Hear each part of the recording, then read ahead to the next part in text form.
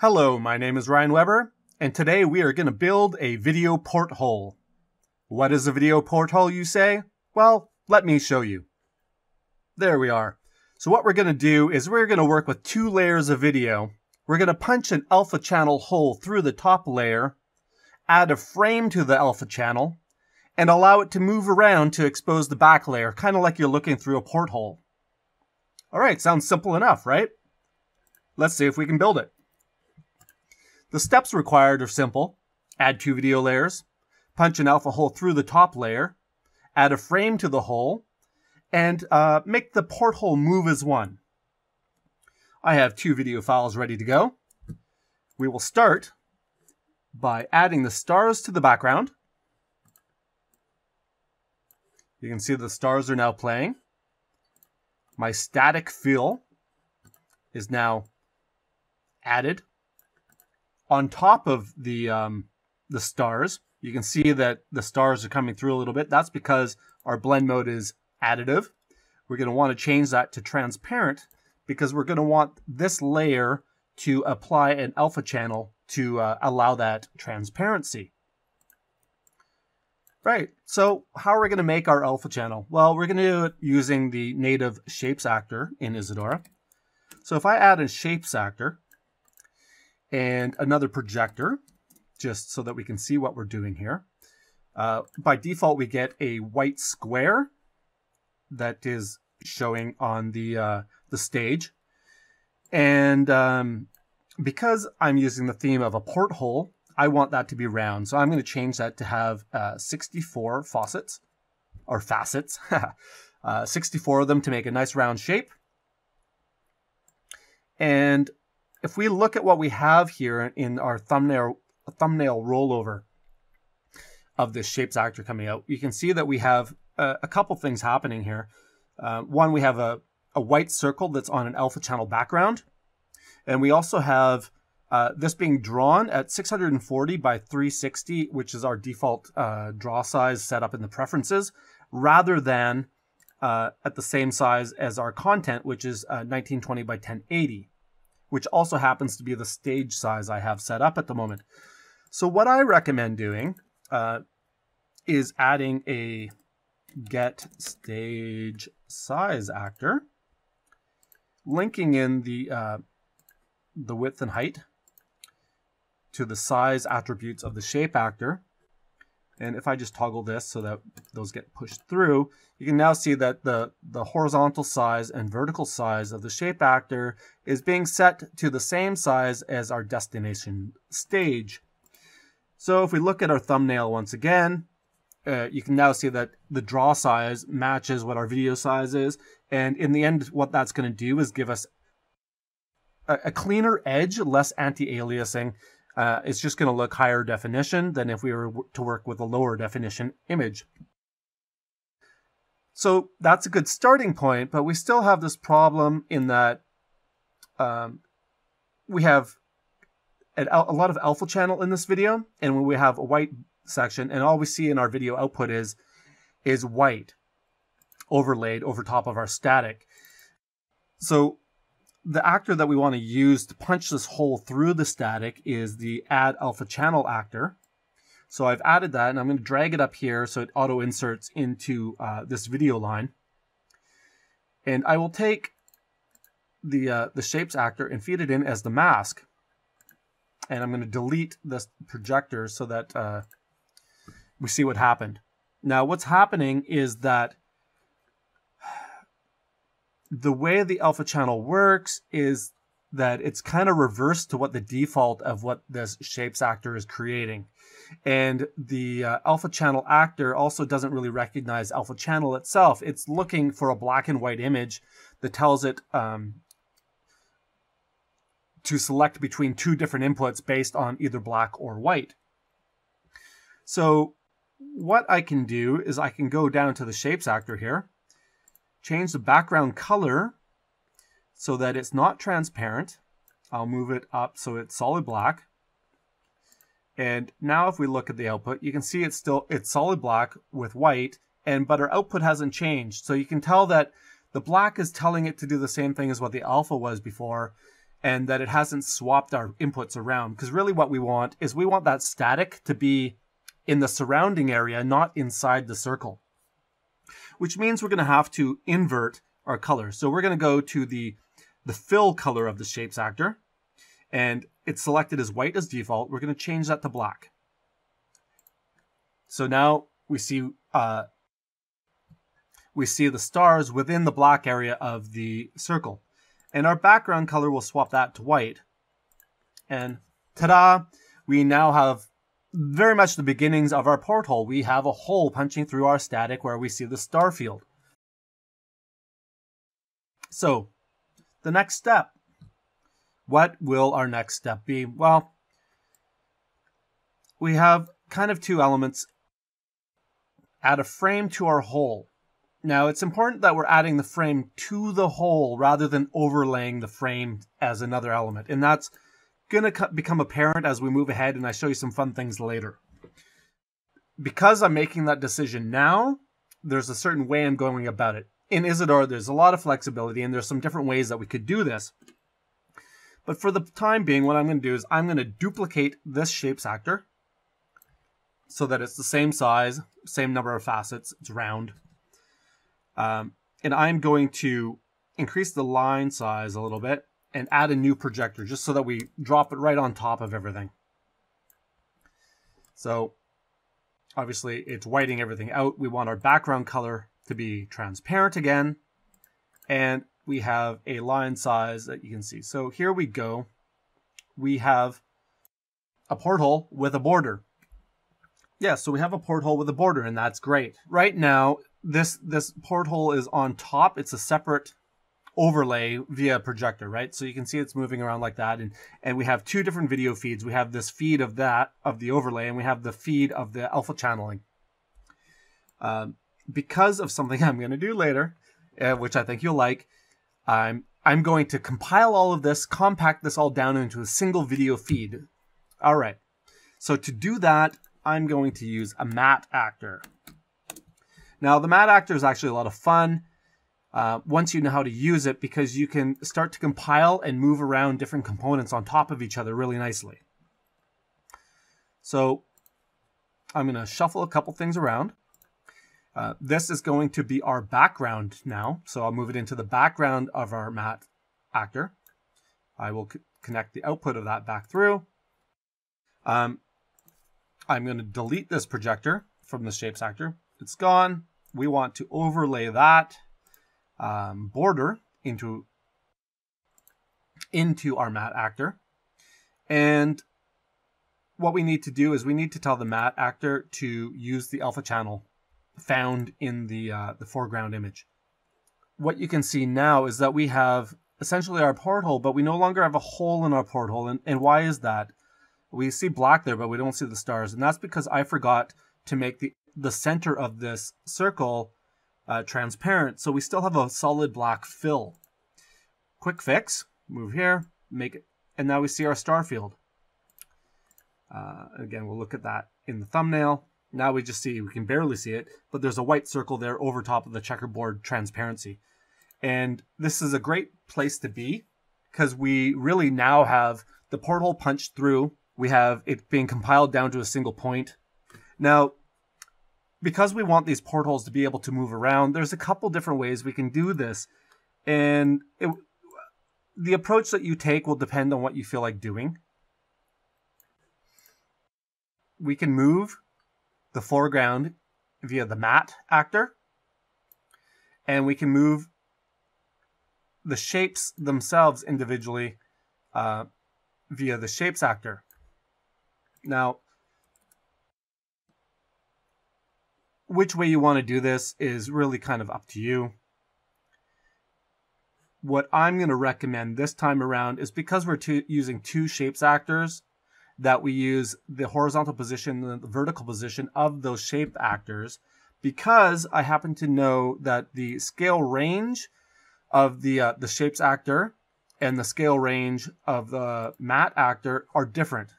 We would have to do a little more scale limiting to make that work, which is actually how I've done it previously.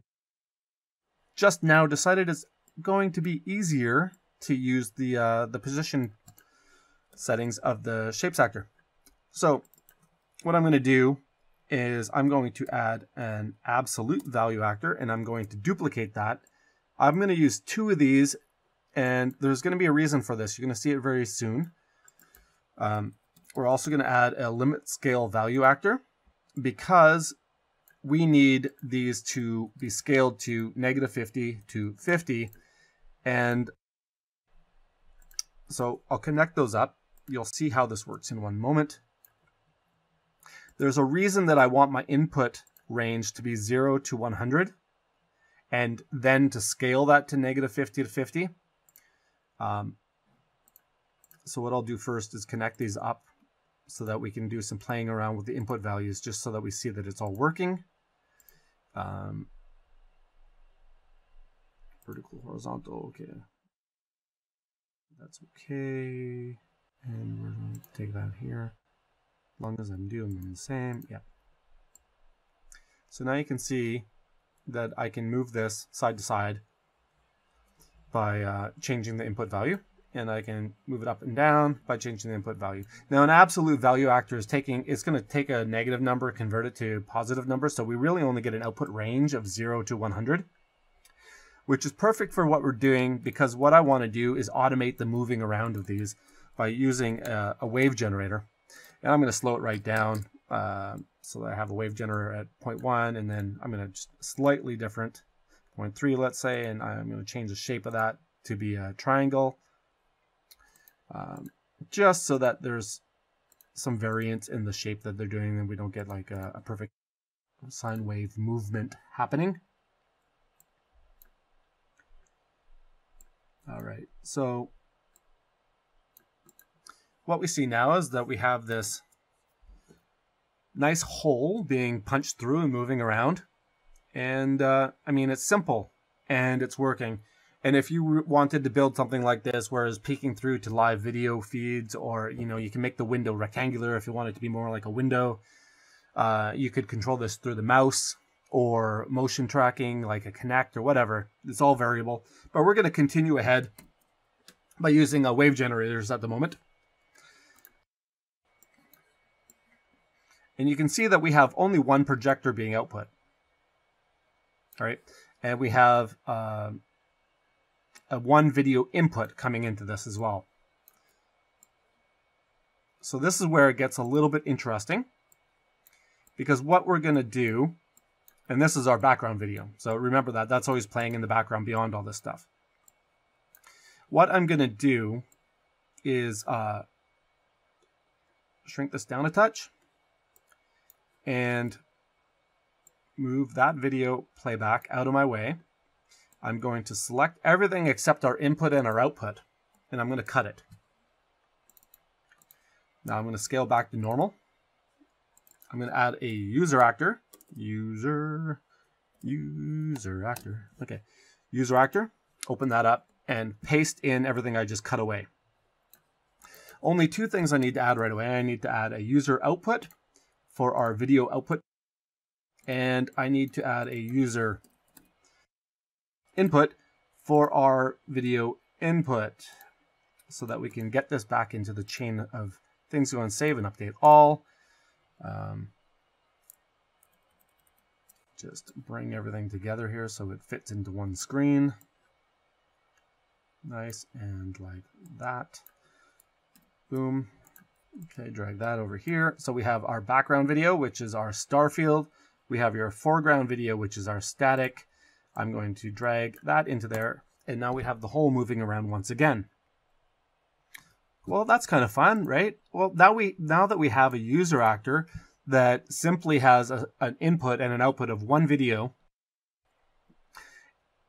what we can really easily do is duplicate that and reconnect the video through so one feeds into the other, and now we have 2 of them moving around, or daisy chaining one into the other. So what we have is we have static coming in, we have static with one hole being punched coming out, that going into the next user actor, and then static with 2 holes compiled together being output as our final output. Well, that's all great and well, but what if we duplicate that again? And we add that here. We take this video feed and we daisy chain it all through again, and we drop that here. Well, amazingly, now we have 4 of these running all simultaneously. Well, that's fun, but one problem that we can run into with this is that they all initiate at the same time when we enter the scene. So if I leave the scene and come back, all 4 of those circles are now on top of each other. So it only looks like one circle. So what can I do? Well, what I will do to make that more interesting is we'll open up our user actor. And I'm going to add some random attributes to this. So I will do an enter scene value, or enter scene trigger. I will use random. And I'm going to want at least 2 randoms over here. I'm going to daisy chain my randoms just because I do that a lot. And let's see, we're going to want to limit scale value a couple of values for these wave generators so that these circles move around at different speeds. So our one random input will go there, our other random input will go here, and we're going to keep them kind of slow. We're going to go 0.01 through 0.2, and excuse me, I'll do the same here, 0.01 to 0.2, and if I connect these up, that to there, and this to here, and trigger this enter scene, you'll now see that it's changed its speed and movement attributes so that it's now behaving slightly differently than the other one. So if I now close this user actor, what will happen is it's going to update all the user actors to have the same random element within it and then reload. So I'll save and update all. And now you see that they all start in the corner because all those wave generators start at the same point, but they're all now changing at different speeds. So now all the circles appear to be moving at different rates. Okay, so that's sort of fun. Let's take it a few steps further. Let's go back into our user actor. And what else can we randomize in here to give these circles a little bit of an individual sort of feel to them? Well, I'm going to just simply copy one of these enter scene triggers with random and a limit scale value. So I'll copy and paste it and move it over here so that I can drag it down. I'm going to make it so that on opening, the size of the circle and its frame are set dynamically, and I'm going to make them smaller so that they're easier to fit more into the window there. So I'm going to go from a size of 6 to a size of 12. Now we have to connect these to quite a few locations, just so the width and height on both of those shapes that are being compiled together can be done correctly. Now if we trigger this and take a look, there you go, you can see that there's a smaller circle there. And we can even be kind of fancy with this in that we can take that same random number so that it matches every time, and we can duplicate the limit scale value actor, run that same number into there, and give it a scale of, I don't know, maybe 0.5 to 2 for the line size, depending on what it is. So now if it's a small circle, it gets a smaller line size. And as it gets bigger, the line size gets bigger. All right, so if I once again close that, save and update all, we now have a bunch of smaller circles with individual line sizes moving around at different rates. Okay, well that's fun. I'm going to keep going because I like that there's all this in the static on top. We have some color going on there, and I like that there's color variation. So what I think I will do again is duplicate some of this. So duplicate another scaling amount. And I'm going to create a random color for every one of these circles by using a color maker in hue, saturation, brightness, because I only want to change the hue. And the hue on these, if you look at the scale, is from 0 to 360. So we will connect that up. We will change the color range that it can pick between 0 and 360. And just what is it that we want to do? It is only the line color that we want to change. And because the static saturation is a little bit low, I'm going to drop that to 80 just because I think it'll match nicer. I'm not sure. And let's do a quick test again. Let's trigger. Now we see that we got some colors coming there. Maybe I'll even drop that a little lower for the saturation. Sure, go like that. Save and update all. Boom, all of our circles have color. Well, that is fun. So let's just go a lot further with this. That's 4 circles. That'll be 8 circles. Yeah, let's go further and duplicate that again. What is that? 12 circles there. I'm going to duplicate that out. I think I can run a lot of these. That'll be 24 circles. Now, obviously, this is going to depend on what your video card can handle. I have a 1070 in this machine, and the video is being running at 1920 by 1080. So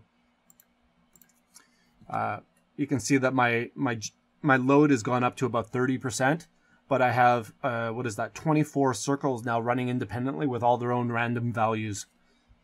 We can open that up and look at it a little bit bigger on the stage here.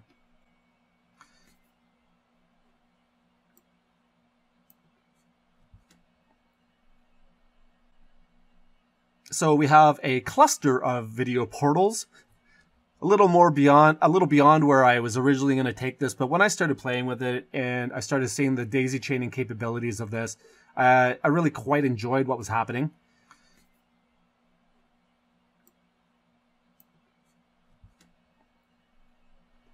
There are a lot of alpha channels being drawn and punched through here, but it's running really nicely.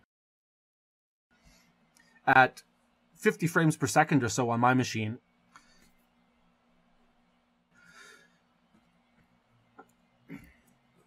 What I will show you briefly, though, is the very first version of this that I made, where it's a single hole, and I made it so that on mouse over, the mouse takes control of it, and you can move it around kind of interactively.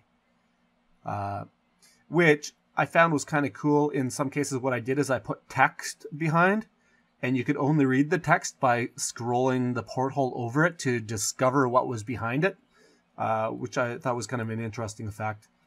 But yeah, either way, this is our video porthole, and I hope you enjoyed walking through that with me.